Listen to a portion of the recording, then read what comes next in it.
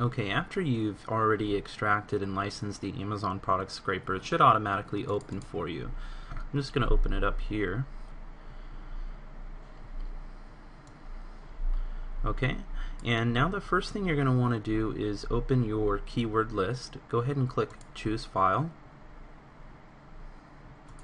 Here's my keyword list here. I'll go ahead and show you what it looks like. For this example, I'm just going to have one keyword in here.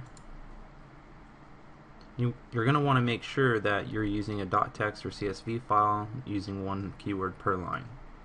Go ahead and click Open.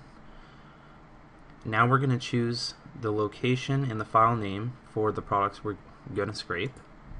So click Choose File, and I'm just going to name this laptops.csv. And you're going to want to make sure that you either save as a .csv or .text file. Go ahead and click Enter or click Save. If you click this checkbox here where it says turn browser off while scraping, what it will do is turn Flash, images, and the browser off so you can scrape much faster and also use less bandwidth and resources. So I'm going to go ahead and click that. Pages to scrape per keyword. This is how deep the bot will scrape based off of the keyword that you choose. You're going to want to make sure that you enter a maximum of about 20 pages because you're going to get 20 pages per keyword.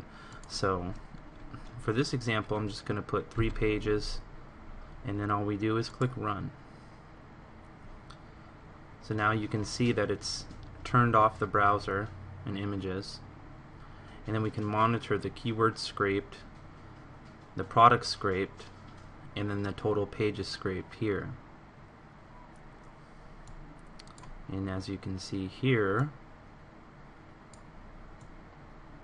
this file here is getting bigger, and it just finished. So it says Amazon product scraper done, 52 product URLs have been saved. So now, let's see, 3 pages done. We can open our CSV file here and actually see all the URLs that have been saved from the bot.